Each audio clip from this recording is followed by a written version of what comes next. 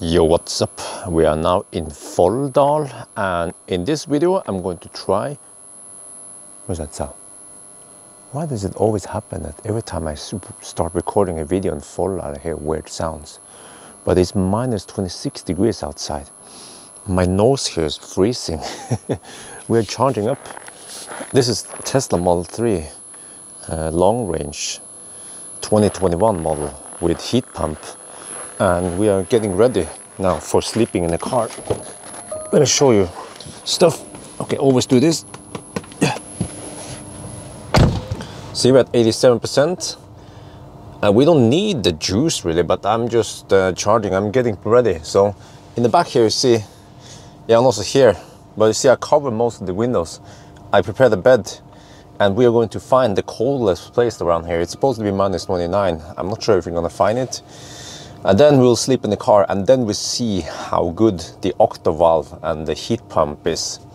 So the previous video I managed to try this thing. It was near Saltfjell and was only minus 7. So hopefully we get some extreme temperatures tonight.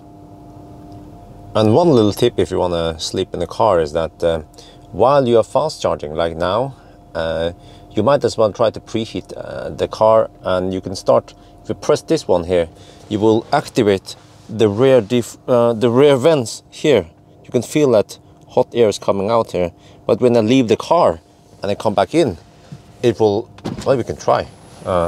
It's kind of weird why that happens, but if you do something like this, close it, and then leave the car, let's say go far enough away so it locks itself. And if you come back, then for some reason it resets, maybe because it doesn't detect any passenger in the back. So it doesn't want you to accidentally forget about it. You see? Then we have to activate it again. But I want to activate it and heat up the back side as much as possible. So are we good to go? I think so. I think last time when I slept in an Optimus Prime, I went to the south here and I found a place that was even colder than Folldal. So that's where we're gonna search for now. All right, we found a spot. We are camping now. It's right outside of Folldal. Yeah, but I'm going to reset. It's 3 AM. Let's reset this one. Reset trip, and then we can count stationary here. This is one important. We can also they didn't, but I usually don't trust this one 100%. But this one, well, once, but yeah. So this will count how many kilowatt hour we spend. But okay, battery is at 37 degrees Celsius, fairly nice and warm. We've been driving back and forth, but I found out that this spot here is the best one. Okay, wow, this pulls 1 kilowatt. Okay, now I have to cover all the windows. We have to save energy as much as possible. Okay, so now I put on all the window shades, so the whole car is perfectly insulated right now for maximum energy efficiency. And yeah, it is minus 26 degrees outside. I couldn't find colder place, but if you look here now, you see the car pulls 670 watts total with all the lights in here, with some pumps and everything. So the heat pump is super efficient right now, despite minus 26 outside. But that is solely because the battery is nice and warm. But we'll see how long it lasts before the battery cools down. What I've seen before is that the minimum temperature that the car will keep it at is, I think, 7 or 9 degrees Celsius. If it goes lower, it will actually start heating the battery. So we should see that soon. But I had to lower the temperature. It was, first it was at 20.5 and it was too hot. So I lowered it to 20 degrees. And we have this one, rear vents on, but I will leave it on automatic. I'd be surprised to think, to know how many people think stream sniping means stream... to know how many people think stream sniping means stream cheating. Well, those are two different things, and I hope I cleared it up. Because not everyone knows the, you know, the gaming terms and stuff like that. But, yeah. We've been camping here for 1 hour, and wow. From 35 degrees to 15 degrees roughly. So we lost 20 degrees in the battery pack in 1 hour. So the car has been sucking the battery as much as possible. Well, but you see, average for the first hour is only 860 watts, including some, yeah, watching videos here. So yes, let's watch some more. Actually, I'll show you here. I had to lower the temperature because it was simply too hot. Might have to lower it even more. It's just, yeah, go 19 degrees. Oh, slightly better because it feels so nice and warm in here, you know. I think the air conditioning has been tuned so that 20, 21 degrees feels perfect when you don't have these window shades. So yeah, they are really amazing right now. And also here, I have a temp sensor I put outside. It just needs to climatize. It's the top one here. It says, you can barely see the minus there, but it says actually -7 degrees. It needs some time to climatize. So I don't trust the car sensor 100%. So we'll see after a while what it gives me. Okay, I've been going in and out of the car a little bit, shooting some videos. But you see, I want to keep this one on and then have it on automatic, and actually 18.5 degrees Celsius. So if we look at this one, this temp sensor, well, the lower one here is the inside temperature. So it reports it has 24 degrees in the front, and this one is -20 degrees Celsius outside. It's still adjusting. It takes a long time before the sensor cools down.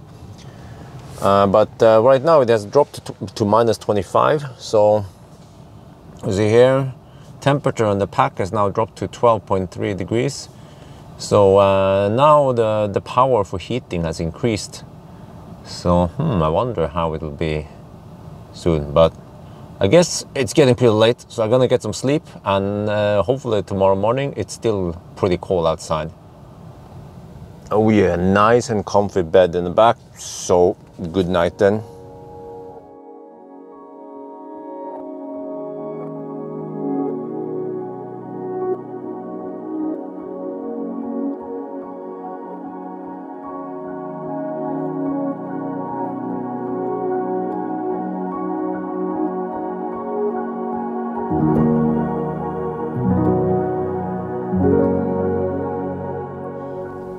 Good morning.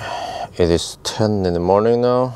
Ooh, I slept here like a baby. It was superb. I will show you what I did to make sure that the comfort level was the best. But when it comes to the compressor, it was somewhat noisy.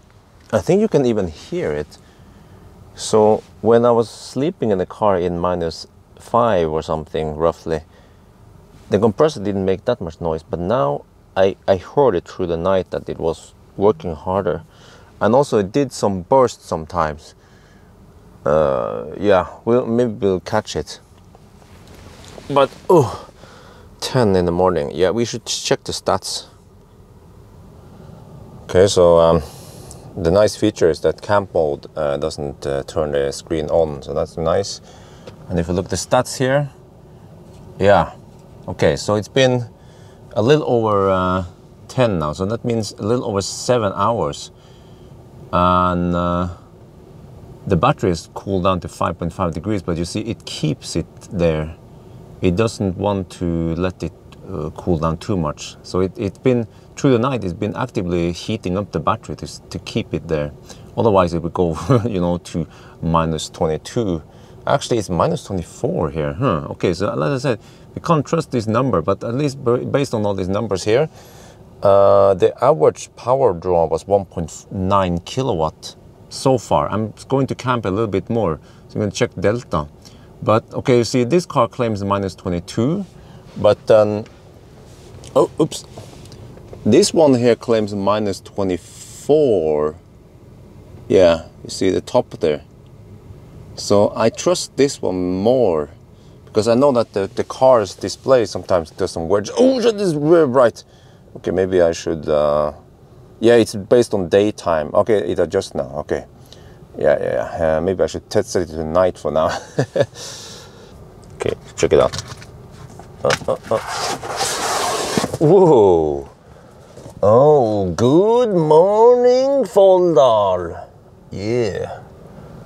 Wow. Nice weather, the clear sky. Oh. Hey, wait a minute. There is no frost on this window. What about the other one here? Check this one. Huh. You see that? This window is full of frost. Not this one, which is double glazed. Is that a coincidence? Okay, let's go outside for a bit. Wait. I need my phone in case the car locks. Yeah, okay. Oh, so I've been camping here. You haven't seen the spot yet. Now you see it. So it's just some. It's a little parking lot with this tower thing for tourists.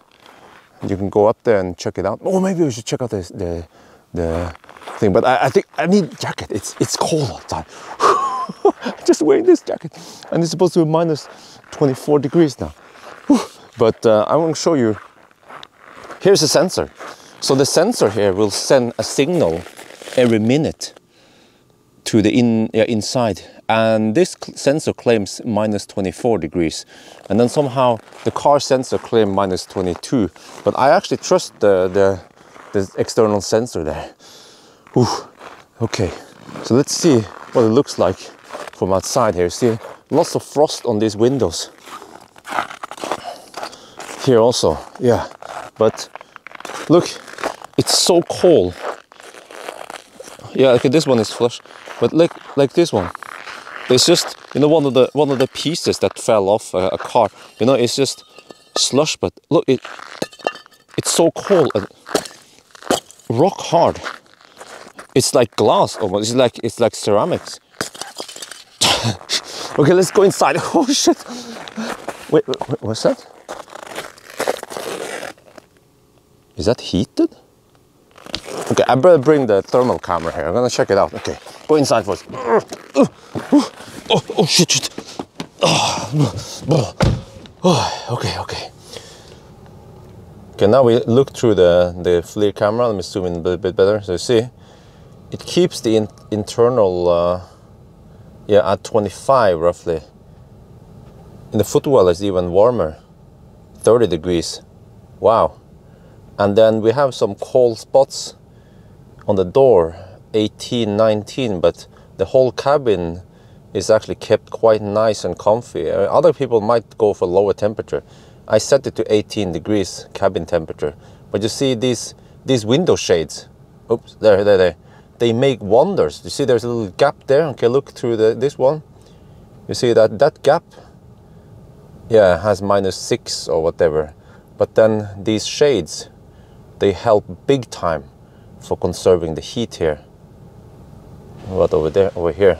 Well, you see that naturally screens, they will appear bright. And then we have some reflection here. It's always tricky trying to measure a reflecting surface. But same here, yeah. So I did a good job trying to insulate the car. And the back also nice and warm. Well, at least over here, yeah, my feet. Actually, you see, it actually means that my feet is nice and warm, yeah. And also, let me look at the rear wall here. Whoa, 13, 14 degrees Celsius. But you see that at the very back here, it's quite cold. There, -2 actually, because there are no air vents in the trunk, obviously, in the Model 3. What about over here? Yeah, you see, we also have some cold places here. But this is metal. Yeah, I just put the shafts there. I just had to put them somewhere. But at least in the back, it's also very well insulated. Let me check. What about the sides? This one, 13. But on this side, I put, where I was sleeping here, I put this this acoustic foam. You know, anything I have to help insulate. So you see that should help. Yeah, it's 22 here. So anything that can help me reflect the heat inside here is better. But let me show you now in the rear what I did here. this part here. You see, we have some sheepskin, and then beyond the sheepskin, we have the IKEA dices. So I actually steal some space because of this. But the dice, this is inflatable and it traps the air. So because I had problems, even in just -7, I had problems with cold footwell. But by doing this, and then just adding this extra sheepskin, it becomes super nice and comfy. And also, I'm gonna show you something cool here. Let me see. Let's put the camera there. Okay, I'm gonna try to dig it out now. Ooh, I put a water bottle. I put a water bottle there, and the bottle is totally frozen. This is a very good indication how cold it is in the footwell, where it's not insulated. It's just slush here. Okay, another checkpoint now at 11. You see that through the night, okay, if you take totals then, that means 8 hours of camping so far. And the average power draw has now gone up to 1.95 from 1.9. And also if you look at the delta here for the last 54 minutes, or 0.9 hours, it means that right now the car is pulling 2.44 kilowatt on average. So yeah, that's the answer then, around 2.4 kilowatts when camping at -24. Yeah, this one still claims -22, you see that one. But again, if you look here, the outside, okay, it's -23.7 now, so, You know, they say that if it's colder than -10 degrees outside, then if you throw water up in the air, it will instantly freeze. But it has to be boiling water. So I have this bottle of cold water, and now I'm boiling water. It might take a little while. I've preheated it, but it still might take another 10 minutes. But we're gonna test now to see if this one will instantly become snow, and then this one will just, yeah, we'll see. Okay, meanwhile, let's check out the car now. So I've taken out all the sunshades now. The temperature reading might be a little bit off here. It claims yeah, okay, that is way off. But you see that over here, at least, relatively, yeah, okay, so the readings are way off. Let me check front here. I was looking, oh, look here. So the sensors are heated. Maybe I need to calibrate. Wait, is this the calibration button? Yeah. Does that help? No, it's not -40 here, no. But at least what I was looking for is those hot spots. Wait, where's the radar then? The radar is supposed to be here in the nose area somewhere. But you see those sensors, those proximity sensors, they are heated. What about the side repeater? Oh yeah. That's also heated. What about this one on the B pillar? Yes, seems like it. And then the rear bumper. Let me see. Can you see anything there? Yeah. You see those dots there. So they are heated. As long as the car is operational, like now, in camp mode. Wait, let me see. I did pee around here a while ago. Can we see my urine? Whoa, this is not mine. Why does it look so weird? This is the one I freshly peed. Yeah, you see the hot spot there. That's my urine. Yeah, it's still nice and warm. Okay, let's try to pour some water on the hood here. It should instantly freeze. You see here? It's so terrible aiming. Whoa! Oh, look at that! Wait! What happened? It instantly froze. Within seconds. Wow.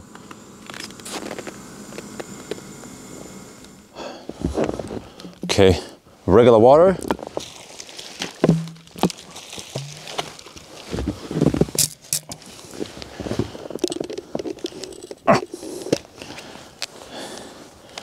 boiling water.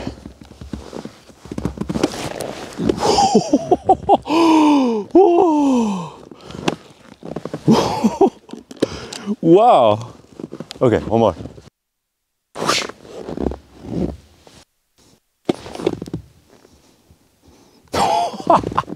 Woohoo! Okay, that was interesting. So it was 2.4 kilowatts when it was in the cold state, you know, the battery. So interesting. I'm actually going to try an e-Nero tomorrow. Same drill tomorrow, same coal, and then we will compare at least, because e-Nero is also very efficient. It also has heat scavenging, so we can see how much that car uses. But okay, pretty cool, yeah. I didn't find colder weather than this, so this probably it. Minus 24 is considered pretty cold though in Norway. So yeah, I think it was impressive. 2.4 kilowatt at minus 24, or yeah, minus 26 last night, but yeah. So I think that's gonna be it for now. I hope you guys enjoyed this video. As always, thank you for watching and talk to you later.